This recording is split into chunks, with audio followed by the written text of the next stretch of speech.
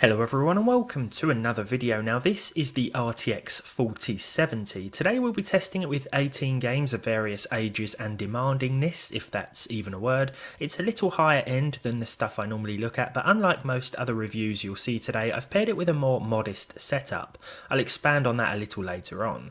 First though, let's talk about this model specifically. This is the MSI Ventus 3X version. It has a single 8-pin connector, which is a pleasant surprise, and it looks great overall. On paper it's clocked at 1920MHz and boosts to 2475. In real world usage it actually goes quite a bit beyond that. 2775 seem to be the most common reading. The triple fans stop under low load, and when they do spin up they are very quiet and keep the card very cool. I'm talking just over 60 degrees max in my testing, but then again I don't have a side panel on my case. Let's get into some games. I've got this card paired with my i5 12400F and 32 gigs of DDR4. This is probably as low as I'd recommend going as far as a processor pairing, but it'll be interesting to see how well this combo works, and it should help you decide if you want to upgrade to a card like this one if you don't have a higher end gaming rig. Let's see the MSI RTX 4070 12GB GDDR6 in action then, starting in no particular order with Forza Horizon 5. For the settings we have the Ultra preset with TAA. There really shouldn't be any need for any upscaling techniques here, as this is widely regarded as a very well optimised game. Because of that I thought I'd go with 2160p or 4K resolution. I definitely could have gone higher to be honest, because even with Ultra at 2160p we were getting over 100 FPS without any issues. This figure will only increase outside of multi-competitor races. There were no frame dips or drops anywhere to report, and so we are off to a very solid start for Nvidia's newest 40 series card. In Red Dead Redemption 2 I went with the console equivalent settings but opted for 2160p resolution yet again. Reason being is that these settings combine graphical quality with performance, and that's always a good place to start. In Red Dead I've always found that as long as you have the ultra texture quality enabled, the game is going to look really good no matter what you choose to do with everything else. These settings use a mixture of everything, high, low, ultra, medium. This game does support DLSS, but again I don't think it's really necessary here, as we are averaging over 90 frames per second in and around Valentine, with this average figure and the percentile lows increasing in more open spaces. It still looks really good too. Red Dead is a few years old now, but it's still very visually impressive even when it isn't maxed out. The Cyberpunk 2077 test gave me a chance to check out the new DLSS frame generation technology. I've heard about it but I've never tried it, as I've never tested a 40 series card before, but it should improve frame rate figures in supported games and should benefit us in CPU limited situations too. Ideal here then, as Cyberpunk can and will likely use a lot of the 12400F's available resources. Aside from enabling this option, I went with the high settings all round and enabled quality DLSS. The base resolution was set to 1440p. I've included figures from a test with the frame generation setting turned off as well for comparison's sake. You don't have to enable this of course, but it is there and definitely worth trying to see what difference it makes with your setup. I can make a full video about this if you want, testing out more supported titles and seeing how frame rates are affected. In Call of Duty Modern Warfare 2 I went with the Extreme preset at 1440p, nothing else was changed. I left the anti-aliasing option at normal for no real reason other than it doesn't really look much different at high. The in-game resolution is set to 1440p natively with no upscaling methods enabled here. The game looks good and it runs well, though performance will differ from map to map. As you can see by the MSI Afterburner stats, the CPU is sitting back and relaxing while the 4070 puts in the work, albeit consuming much less than 200 watts of power here. I tend to enable the power consumption overlay now, as I think that's a pretty important factor these days, and it's safe to say the 4070 isn't a extremely power hungry card at all, as you'll see throughout this video. It's nice to see a very capable card output these figures, and it means that versions like the MSI one here can use a slimmer and lighter cooler design. It's 2 slots wide in my PC, which may not seem like an important factor for some, but it's nice to have all the extra breathing room inside my micro ATX case. Deathloop is a game I haven't played in a while, but one I very much enjoy. I thought I was definitely taking a bit of a risk by opting for a native 4K resolution, especially when combining that with the very high preset. I do recall having some performance issues in the past with this one, but safe to say that here everything runs well and looks really good. We're getting over 80 FPS natively, with percentile lows that also stick to above 60 FPS, so it's a very smooth experience all round. Of course you could enable DLSS if you wanted to here, or just drop the native res for a faster experience, but I find this more than playable, to be honest. I've included Dying Light in these benchmarks because I've been playing it a lot recently, and when the visuals are turned way up it can still give powerful systems a good run for their money. Here I chose the highest settings as I didn't expect to have any problems, though I did turn a few options off simply out of personal preference. Nothing that should alter performance. As you might expect, this runs like a dream, 2160p with over 90 FPS on average. The 4070 isn't intended as a native 4K gaming card, but it can handle it in a good selection of games, that's for sure, and it's definitely worth trying in those older titles, ones that perhaps you had a little bit of trouble with when they first came out. Elden Ring is capped at 60 FPS by default, so I figured that we should have no trouble hitting this with the maximum preset, again at 2160p. It isn't just old games that the 4070 can manage at 4K resolution, by the way, as proved here. I turned off motion blur and depth of field as always, and also left ray tracing off. This one hit 60 FPS no problem, with a couple of little dips every so often, but nothing major. The game looks very good overall. This pairing is doing pretty well so far. I wanted to test a more mid-range CPU, as I think a lot of people might have an older 20 or 30 series card with a more reasonably priced processor and could potentially be wondering if an upgrade is worth it. Perhaps you just want to build something brand new and want to know if you can spend a little bit less on the processor side of things. Hopefully these tests will help you out, but hopefully they'll also give you a good idea of the 4070's performance in general. In Fortnite, I wanted to try and combine good graphics with solid performance because the Unreal Engine 5 upgrade this got makes it look incredible. With that in mind, I went with 1440p resolution and the medium preset. I also enabled lumen and high virtual shadows while activating ray tracing as well. I did think this was probably going to be a bit much for the hardware, at least as far as trying to maintain solid frame rates, but against what I thought was my better judgment, I didn't enable any upscaling or reduce the resolution scaling. Even so, the FPS was pretty good, and the game looked nice as well. Honestly, if you're playing a bit more seriously and competitively, then I'd recommend turning the visual options way down, but it's nice to see that we can get some really great looking graphics out of this game and still maintain a decent frame rate at 1440p. Now, despite the age of GTA 5, it can still be quite intensive if you turn everything way up, which is what I did today, at 2160p resolution as well. I did leave MSIA off as this isn't really necessary, but it will totally destroy frame rates without making much of a graphical difference at this res.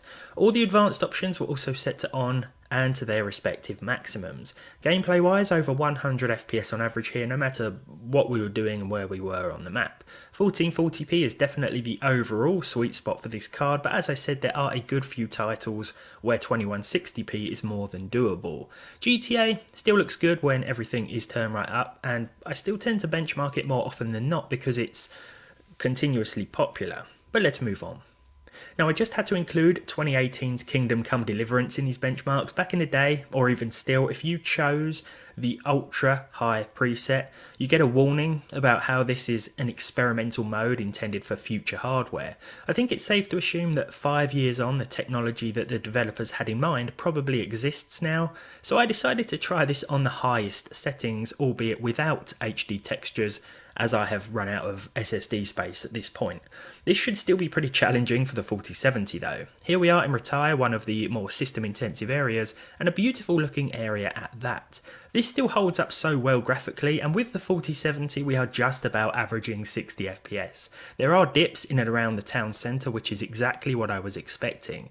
I remember testing this out last year with a 3070 and hitting 52 on average, so things are a bit better now with this card. I finally got a piece of hardware that can hit 60 FPS at 4K Ultra in KCD. Never thought I'd see the day. The Last of Us Part 1 loves a bit of VRAM, it loves a bit of system memory too, and according to the in-game menu, the high settings were just about right for my system. This is what it actually defaulted to, so I thought, yeah, why not?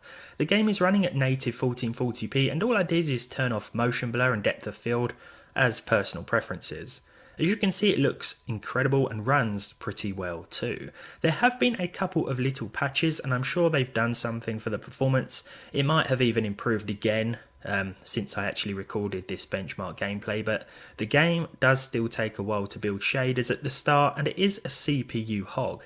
This is partly why I wanted to test it. It can be troublesome, but with the right settings, it can run fairly well, and these are the settings that I definitely stick with a card like this. What's an RTX benchmark video without Minecraft RTX, right? I recently added this again due to popular demand, and I forgot how good it looks. Settings wise, we have everything fancy enabled with a ray tracing render distance of 20 chunks. Upscaling is enabled, but the base resolution is set to 3840 by 2160. This is the Nvidia Medieval map, and it always looks so good. It reminds me of Kingdom Come Deliverance, actually. If there's a Kingdom Come Minecraft project out there, please let me know. Anyway, I'm getting distracted. The game runs well and it looks really good, with lighting and water in particular really standing out here. Who'd have thought Minecraft could look so nice? Not much to report with the Overwatch 2 settings. Native 2160p here, all upscaling was off, and no dynamic frame rate target was enabled. Epic was also the chosen preset. In game, and we were getting over 100 FPS, the percentile lows were almost as high as the average, so this one ran really well without so much as a tiny hiccup in performance. It looks pretty good too. Again, this isn't the sort of game where maxing out the visuals makes much sense because it still looks very similar at low, and performance will massively improve, but it's nice to see that we can, even if maybe we shouldn't or we don't need to. Portal with RTX is a great visual showcase, but it is definitely demanding. This is where frame generation came in handy once again, though DLSS was also set to ultra performance. The original Portal is actually one of the easiest games to run out there, so it's always interesting to see how playing the RTX version can impact things. I forgot to take a recording of the settings I used, but no changes were made. It was just the ultra preset from the graphical menu, and that's all there is to it. Look at the CPU usage, it's barely breaking a sweat here. Resident Evil 4 has a ray tracing preset which makes things nice and simple. All I did in addition to selecting the ray tracing preset was turn off motion blur and depth of field, as I do in every game. This is still the demo, I know, so bear that in mind, but performance and graphics wise this plays really well and looks incredible. I was testing this at night and it's seriously worth it with all the lights off. The atmosphere is tense, a good average frame rate here, and at native 2160p I'm surprised to see these solid results. The percentile lows were also good as well to go along with the average. I'll add the full game to my library soon, I promise, but this should still give you a good idea of how this game performs with hardware like this. Skyrim Special Edition next, and I've included it because it's Skyrim after all, it's a classic. It's still popular as well, and it still looks good when things are turned right up. I uncapped the frame rate in the INI file, went with the Ultra preset and 2160p resolution. Again, nothing else was changed, and while the physics got totally messed up by my changes to the INI file, it was worth it to see how high we could go frame rate wise. I forgot to record the settings menu again, but as I said, Ultra with nothing else changed here, and the performance was incredibly smooth. I expected nothing less, of course, from this aging title, but nice to see Skyrim in action as always. Still has plenty of players daily as well, according to the Steam most played chart. In Spider-Man, I decided to push things again, this time to the high preset and 2160p res. I also enabled ray tracing and selected the available high options. Nothing else was changed from the preset. Object range was set to 5. I thought for sure this would have some issues, but no, at native 2160p we were getting over 80 FPS. DLSS is available here of course if you want, and again you could lower the resolution if you wanted better performance, but to me this is more than enough. I still use a 60Hz 1080p display with my main gaming rig, so it's always nice to treat my eyes to a high resolution by hooking my PC up to the TV instead.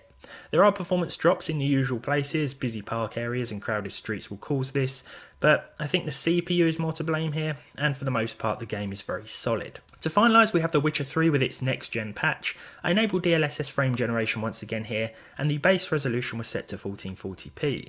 I opted for the RT Ultra preset and didn't change anything else. DLSS was also set to quality. This honestly looks amazing. Just like with Cyberpunk, I've included figures from before and after enabling frame generation so you can see the difference with the generated frames. Now, not everyone will want to use this setting, of course, and you don't have to, but it is nice to have, and it certainly enhanced my Witcher 3 experience. The biggest problems with this game are going to be found in busier areas. Frame generation alleviated some of the big issues I was having in the populated market area, perhaps more of a CPU intensive place, but 60 FPS was still doable as an average with this option turned off. The percentile lows will suffer a bit more though. But there we go, the MSI 4070 in action, 18 games tested with various settings and resolutions, in pairing with my mid-range i5-12400F PC. Thanks to Nvidia and MSI for sending this card over for us to look at today. It was a very last minute thing, but a very welcome surprise indeed. Thanks to all of you for watching as well. As always, let me know what you think in the comments. I do like to spend my evening reading your thoughts down below. And as always, if you enjoyed it, leave a like, leave a dislike if you didn't. Subscribe to the channel if you haven't done so already, and hopefully I'll see all of you in the next one.